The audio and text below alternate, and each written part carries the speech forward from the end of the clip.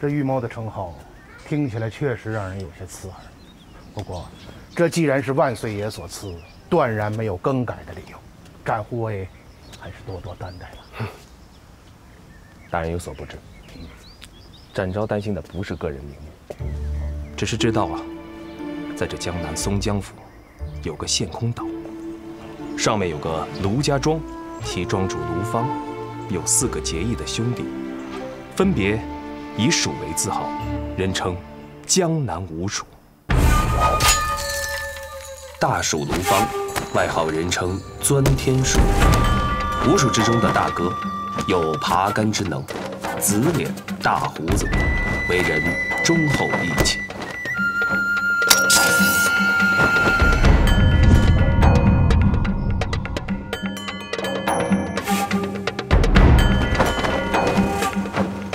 二蜀韩章，外号人称彻地鼠，会配置火药，制造地雷手雷，俗称霹雳雷公弹，使用大刀，说话结巴，认死理，爱钻牛角尖，心中有事儿不愿意说出来，憋在心头。三蜀徐庆，外号人称穿山鼠，山西人，铁匠出身，持铁锤，有缩身术，能看山中18孔。性格暴躁，行事鲁莽，头脑简单，四肢发达。四蜀蒋平，外号人称翻江鼠，身材瘦小如病夫，使用峨眉刺，能在水中居住，开目视物，有心计，善谋划，能说会道，智慧型人物。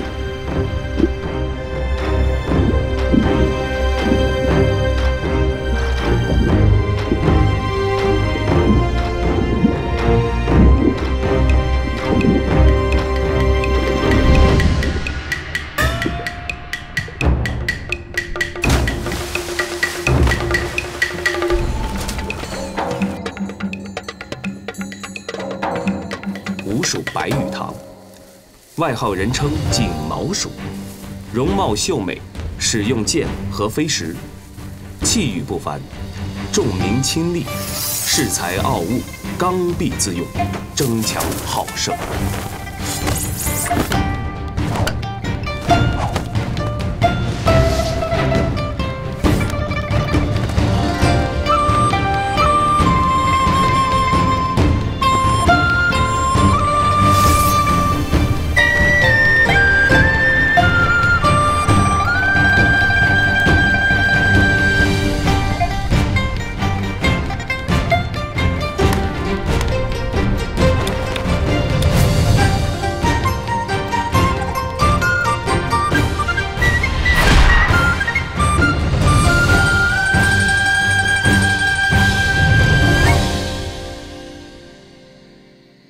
此五人不仅武艺高强，身怀绝技，而且行侠仗义，除暴安良，在江湖上都是有口皆碑的义士。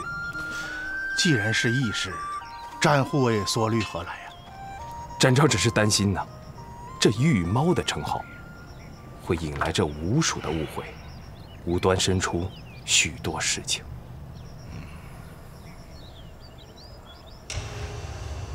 马上派几名能干的家人赶往江南，四处放话，说皇上为什么封展昭为玉猫呢？就是替皇上剿灭江南五蜀。玉猫，不就是为皇上捉老鼠的吗？小婿这就去安排。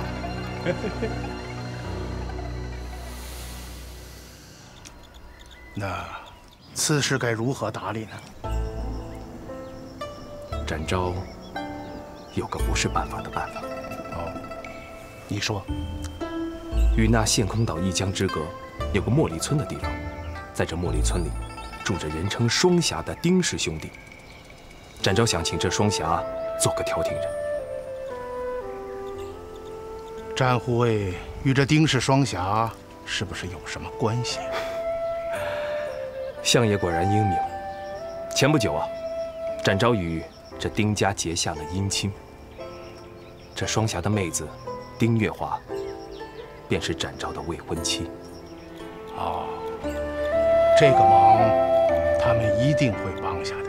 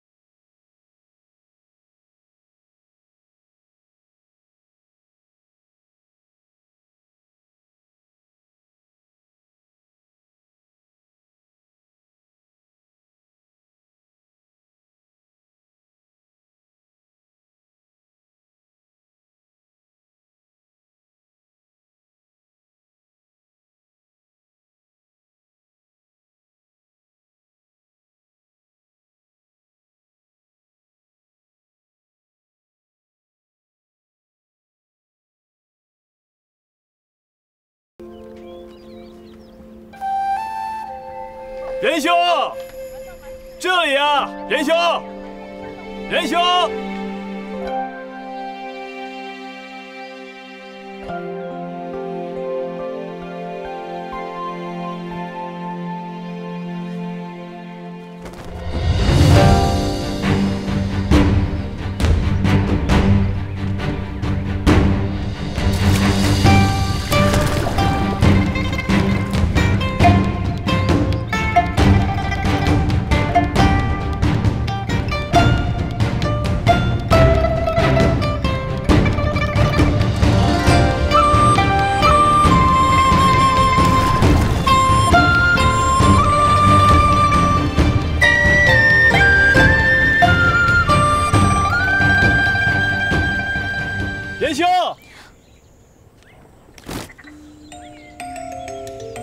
仁兄，你这也太冒失了！哎呀，为兄已经在船上睡了好几个时辰，你总得让我活动活动筋。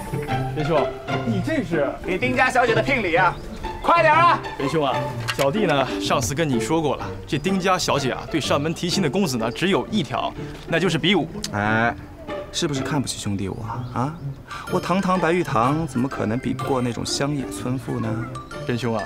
小弟听说呀，这2年来上门提亲的英雄呢有数十位，没人胜过丁小姐。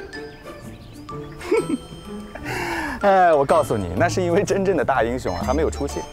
你放心吧，过不了多久，我就会把丁姑娘娶回来，给你做嫂子。仁兄啊，这样，小弟呢在酒楼已经备好了酒菜，咱们用过之后再去茉莉村也不迟。我肚子正好饿呢，请。仁兄，请。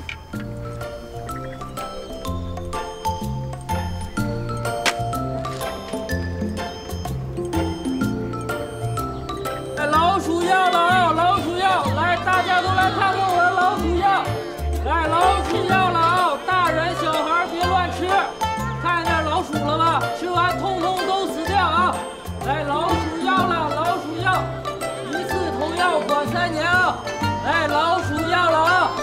来，老鼠药，大家都看看我的老鼠药了啊！来，老鼠药。小二，哎呀，二位爷，想吃点什么呀？帮我们拿本店最好的酒菜。二位收的。一定要多喝几杯。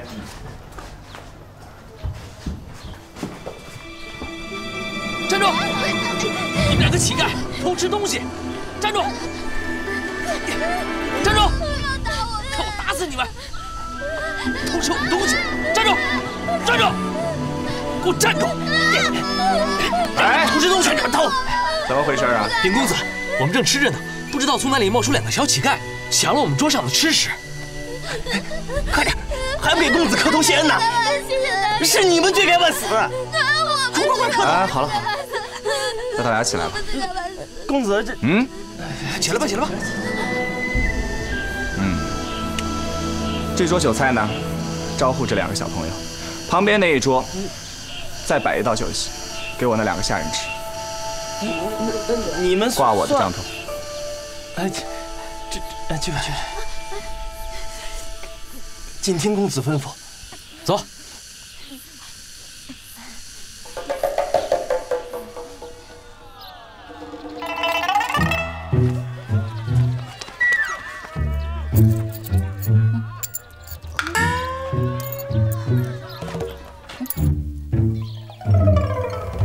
白五爷，什么风把您给吹来了？真是稀客呀！五爷，在下丁兆兰，有礼了。拜月堂见过丁大侠、丁二侠，小弟冒昧前来，还望勿怪。五爷太客气了，五爷光临寒舍，真是蓬荜生辉呀！咱们2兄弟高兴之至。五爷请坐。看茶。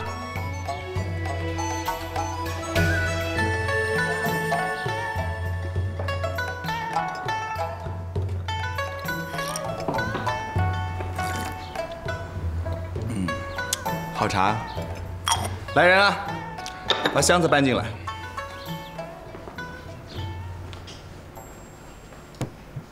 五爷，这是白玉堂听闻贵府的月华姑娘美艳动人，冰雪聪明，而且武功高强，巾帼不让须眉。白玉堂甚为喜欢，希望能与贵府结为秦境，希望能与月华姑娘白首偕老。于是就备了点薄礼前来求婚，希望2位贤兄不要嫌弃。五爷，我这小妹天资愚婉，不习女工，专爱舞刀弄枪，所以她自个儿定下了规矩：这凡是上门来求婚者，必须先跟她较量一番，如能获胜，再说下文。月华姑娘在江湖上定下的规矩，谁人不知，谁人不晓啊？既然白五爷知道规矩，这还没比武便急着先下聘礼，是不是太着急了些？白某不才，但是自小呢，就爱研习武艺，自信一定可以得到月华姑娘的青睐，所以就把聘礼一块捎来了，省得麻烦了。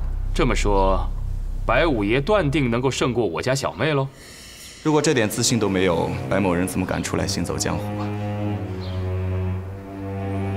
来人啊，把箱子打开。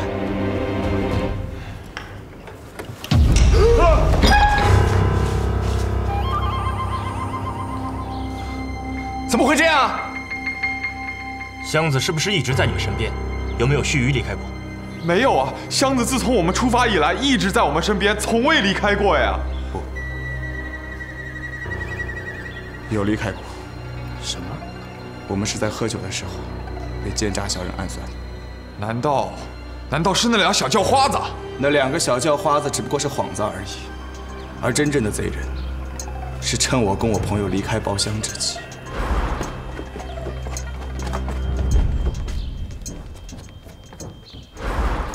小妹受到五爷的青睐，那是我们丁氏家门之幸。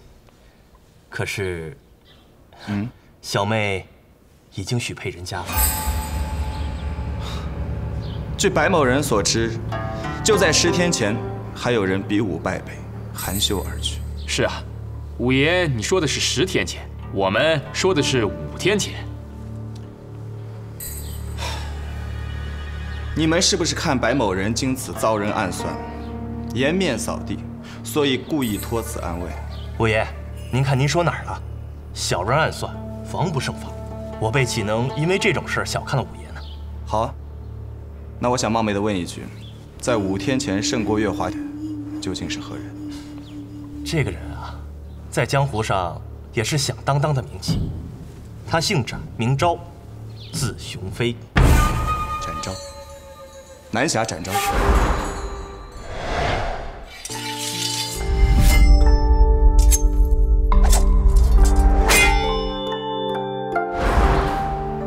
2位贤兄，在下有一个不情之请啊，五爷别客气，有什么请直说。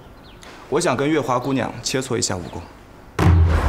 你是不是觉得白玉堂太狂妄了一些？你想自己教训他一下？这是我家3妹。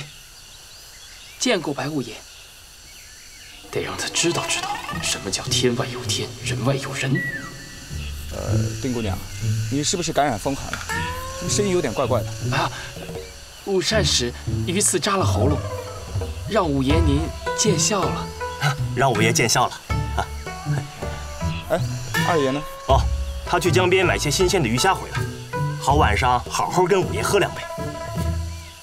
小妹啊，白大侠不知道，你数日前与展昭已经定了终身，这回啊，特地从陷空岛过来。真是对不起白五爷，让五爷您白跑一趟。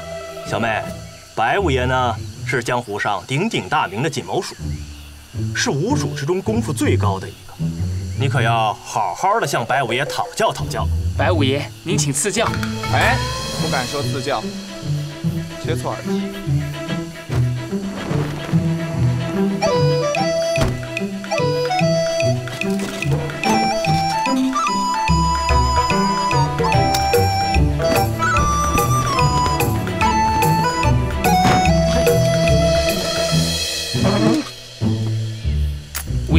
您请赐教。哼，放心吧，我一定会手下留情的。请。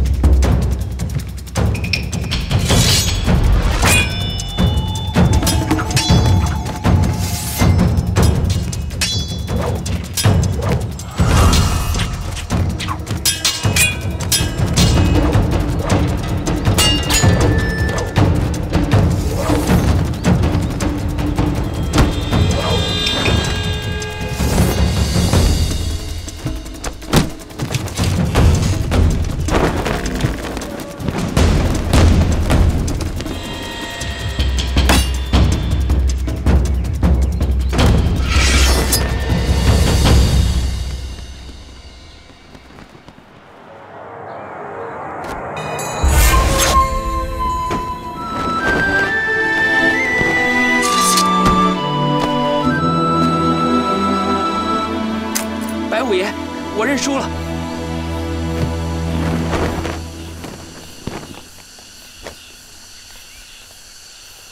哎呀，五爷的剑法已经到了炉火纯青的境界，让赵兰真是大开眼界呀！我赢了又有何用呢？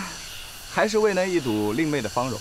五爷，请到前厅视察。哎，不必了，我今天想起来还有点事情，先走了。为何走得如此匆忙啊？以后有机会的话，我还是会来讨教的。留步。哎，五爷请慢走，我送送你啊。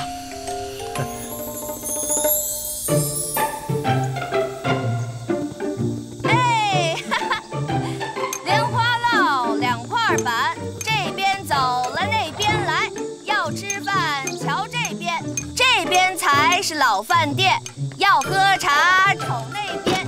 公子，那就是酒楼里抢我们吃食的俩小叫花子呀。把那2个小叫花子给我追过来。是。快跑！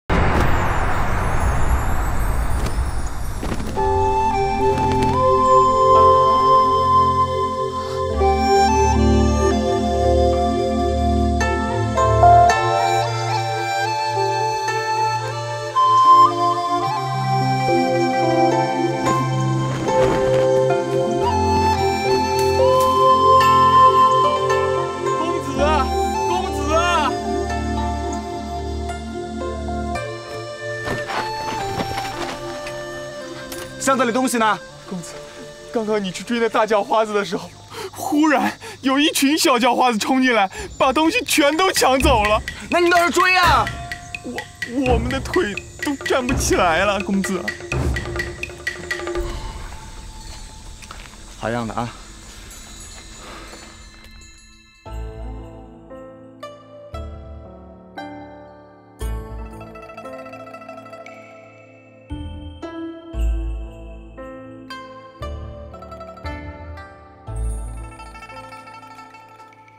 小妹，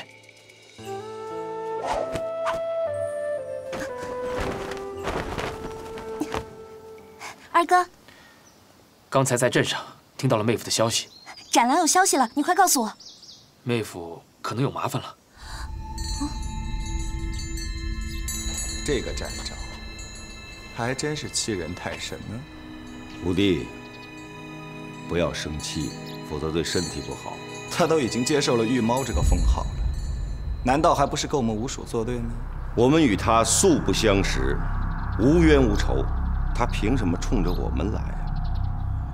大哥，展昭跟我们素无相识没错，但是他总应该听说过我们吴蜀在江湖上的名号吧？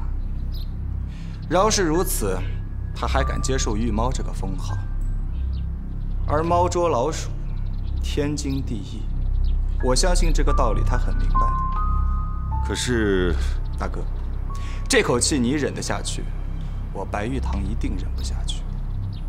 忍不了也得忍呐。五弟，不是四哥我长他人的威风，灭自家兄弟的志气。我听说展昭的武功高得很呐。再说了，他是官儿，你是民，斗不过他的，斗不过的。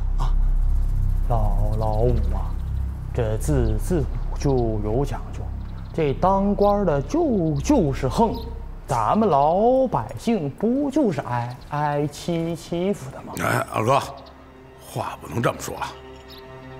我就赞同老五说的，老心儿不管他什么玉猫啊，什么石头猫，别让我老心儿碰见了，我这一锤子下去砸烂他的砂罐罐，然后我再。 扒猫皮、抽毛巾，就着小酒吃猫肉。说得好，我们江南吴蜀怎么会是江湖上任人宰割的无名之辈呢？我相信很快，江湖上的英雄豪杰都可以看得见，究竟是他这只玉猫灭了我锦毛鼠，还是我这锦毛鼠灭了他这只玉猫？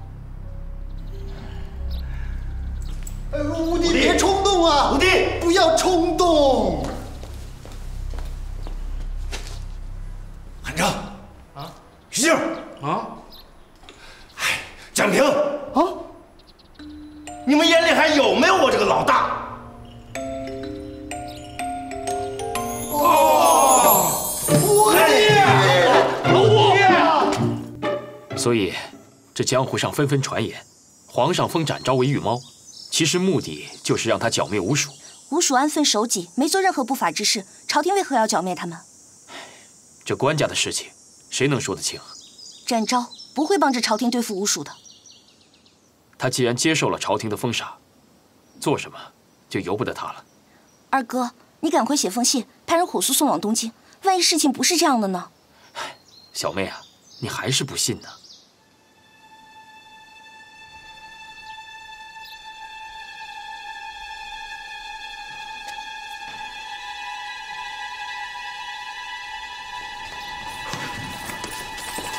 大哥，没追上，跑了。跑了？他跑了？他想干什么？明摆着的，这白玉堂是要前往东京去找展昭的晦气。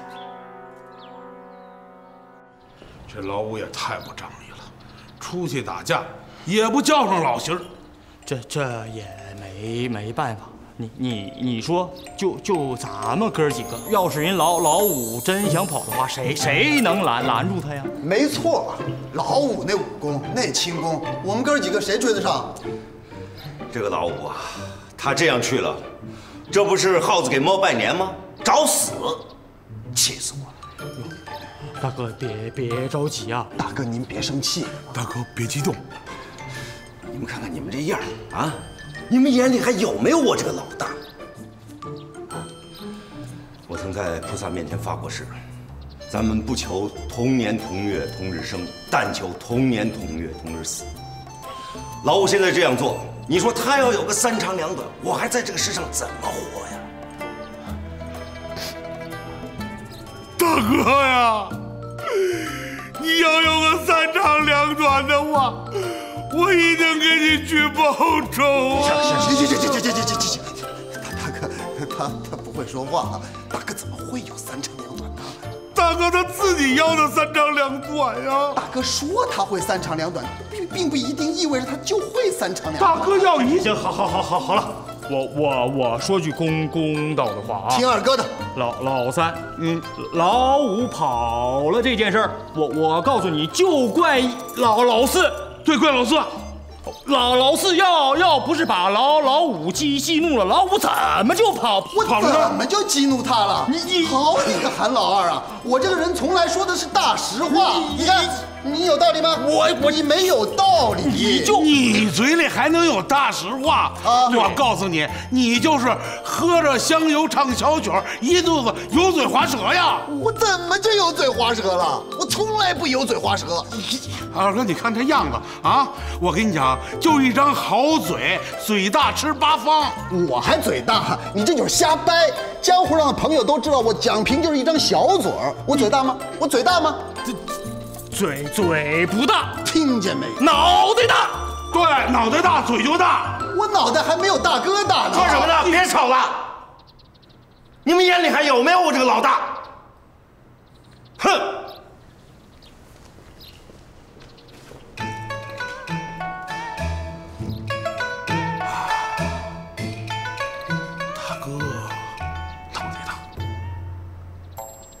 白玉堂心高气傲，当然不会服这口气了。这区一个白玉堂，是奈何不了展昭的，就怕……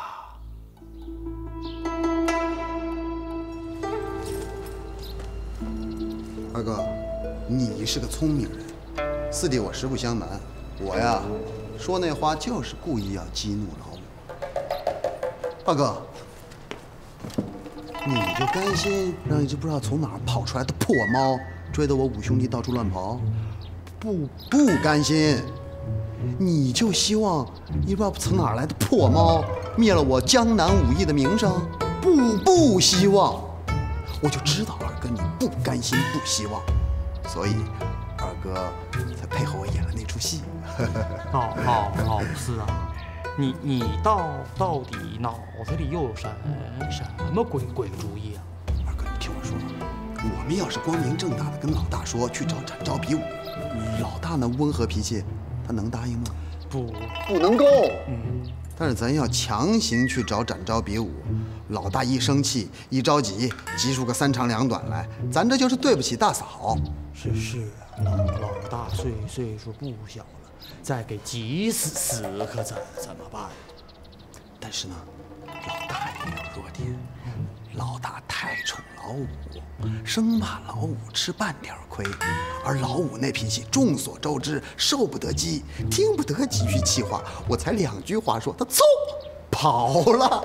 哎，到时候我就说了，我跟老大建议说，大哥，我和二哥我们去把五弟给请回来。你说？老大他能不答应吗？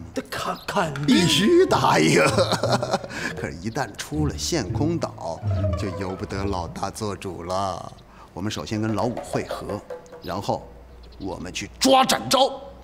抓到手之后，我扒了他的胡须，我剁了他的爪子，我抽了他的筋，我扒了他的皮，然后再来手给他蒸得熟的。到时候蘸着老醋，我喝凤酒。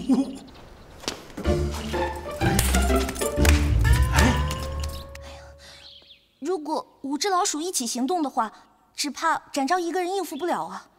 大蜀卢方为人厚道，我们可以先去拜访他一下，讲明缘由，让他安抚好下面的兄弟。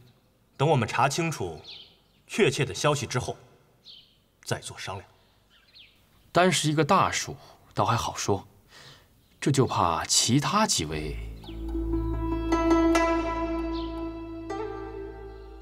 嘿嘿，真好玩哈！你们俩甭想蒙我，们商量的事儿，我都听见了。哼，如果不带我去，我现在告诉老大。哎，行，三爷爷，你的头最大，行了吧？带你去也不是不可以，但是你必须答应我一个条件。对，给答应条件啊。就你一肚子坏水，你那条件啊，把我这眼珠子抠下来当炮踩，自己断自己只手，这我能答应吗？啊，哥，你说我能答应吗？条件就一项，三哥，这事儿比较重要，一路上你就别端哥哥的架子，一切你得听四弟我的，我让你干啥你才能干啥，我不让你干啥你千万别坏事儿。你让我跳井我就跳井，你让我不吃饭我就不吃饭。这老四就一肚子坏水啊！二哥，我跟他怎么讲不了道理呢？老三说的有道理呀，二哥。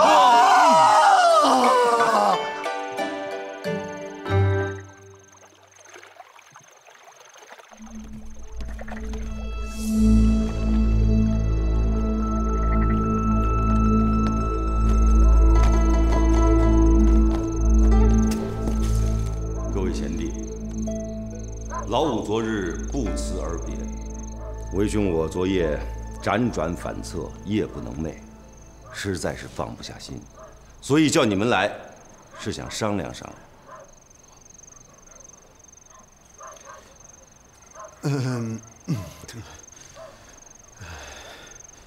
大哥，我有个建议，不知道当讲不当讲啊？你说。哎，大哥啊。我觉得昨天我们没有追上老五，我们都有责任，然后心里很内疚。为了将功折罪，我要和二哥、三哥，我们一起追到东京去，把五弟给请回来，好不好？对，是，大哥。老五啊，太固执，我估计他不会听你们的。对呀，正是因为如此，所以我才请二哥、三哥和我一起去，我们人多力量大。对，好。难道你想跟他动武？不，大哥，我们不是这个意思啊！我们见着五弟以后啊，先让老四给他来一通油嘴滑舌，忽悠住他。你嘴好啊！然后呢，我跟二哥将其不备，一招饿虎扑食给他扑倒了，然后再用二哥这袜子把他嘴堵住了，省得他骂人呐。最后我是抹肩同裸背，给他捆得结结实实的，给他扛回来，见你老大，让你好好教训教训他。大哥放心，我们肯定会先礼后兵的。大哥呀，您千万放心，我们见了老五之后，我们肯定不会怎么样的，我们肯定先好好跟他说话，说好话，讲道理，实在不行了。再想点别的什么办法，对吧？不管想什么办法，不能伤了兄弟们之间的和气。当然对，是。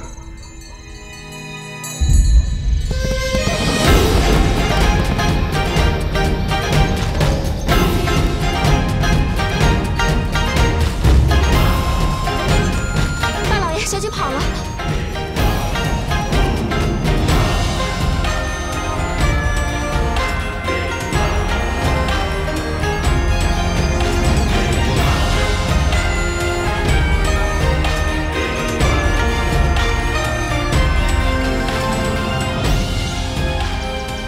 包大人明鉴，吴蜀听闻圣上封南侠为御猫，吴蜀不服，已动身来接，请大人早做安排。